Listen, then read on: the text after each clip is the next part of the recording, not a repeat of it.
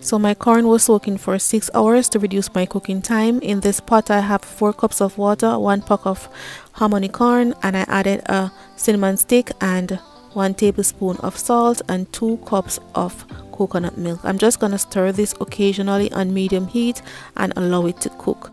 It's 45 minutes and my water has reduced, so I am adding 2 more cups of water, and in about 1 hour and 10 minutes my corn was almost ready. So I went in with my tablespoon of vanilla, my nutmeg, and a little bit more of the cinnamon powder. I will list it all in the description box down below.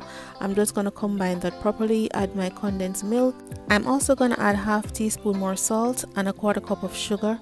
If you don't want to go through the long process, you can pressure cook your corn, but this took me 1 hour and 20 minutes and my corn is finally ready. It's nice, thick and rich.